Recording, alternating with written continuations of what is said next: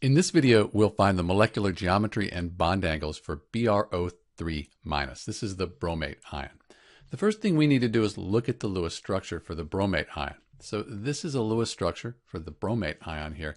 And what we're going to do is count how many things are attached to this central bromine atom here.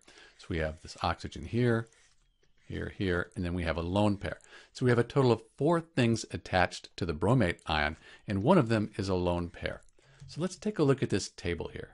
So according to the table, we have 4 things attached. That's called the steric number. And we're looking for one lone pair right here. So we go down and over. And that tells us that we're going to have this trigonal pyramidal molecular geometry here for BrO3-. The bond angle, and this is the ideal bond angle, that's going to be about 109.5. So let's take a look at why we end up with this molecular geometry. So this is our central bromine atom. We'll add a single bond. Then we add the double bonded oxygen, and they spread out as far as they can. Then we add that other double bonded oxygen.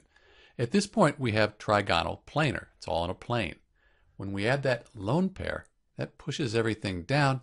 We end up with a trigonal pyramidal molecular geometry for this BrO3- ion. So this is the molecular geometry for the bromate ion. And you can see this lone pair kind of forces things down. We have the ideal bond angle of 109.5. So because of the lone pair and the oxygen atoms here, probably going to be closer to 105 or 104 degrees if you were to measure it in the lab. So that's the molecular geometry for BrO3-. We have our trigonal pyramidal. If you need the electron geometry, we have these 4 things here in a tetrahedral geometry. This is Dr. V, and thanks for watching.